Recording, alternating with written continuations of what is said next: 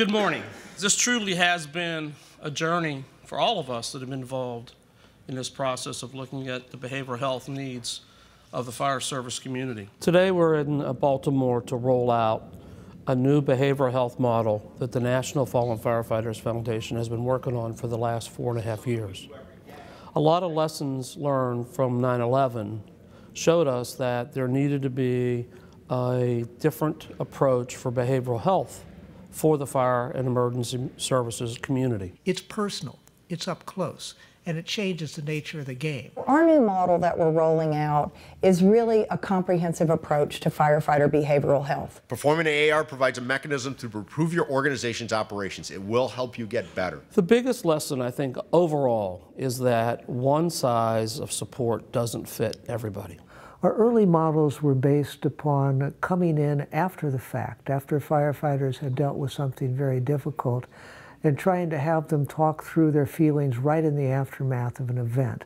This isn't always the most effective way to do things. Strong systems are distinguished by a few cardinal things: well-run incidents in well-managed organizations, carried out by well-prepared providers with well-equipped units, well-conditioned personnel who are able to live well-grounded lives.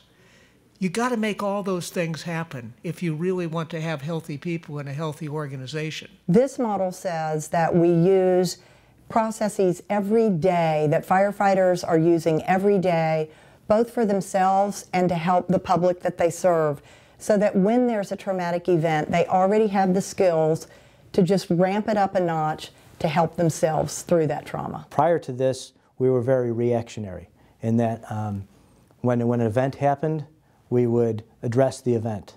Now we're able to be a little bit more proactive in that we're looking at people and we're saying, you know, this is how they normally are, and we just went to an event and he's been different now. It's how do we solve problems and how do we make us, the we piece, better than we were yesterday. The AAR is that gateway to that matrix. It's step one.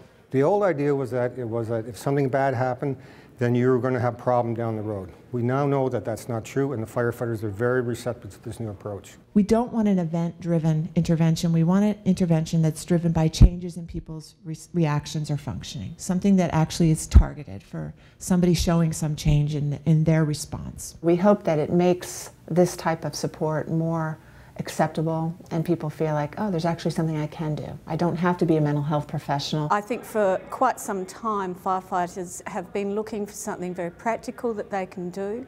They want to look after each other and they want to look after the community. And I hope that this effort will truly ensure that those firefighters and their families go home at the end of the day, because that's what this is about, ensuring that everyone goes home.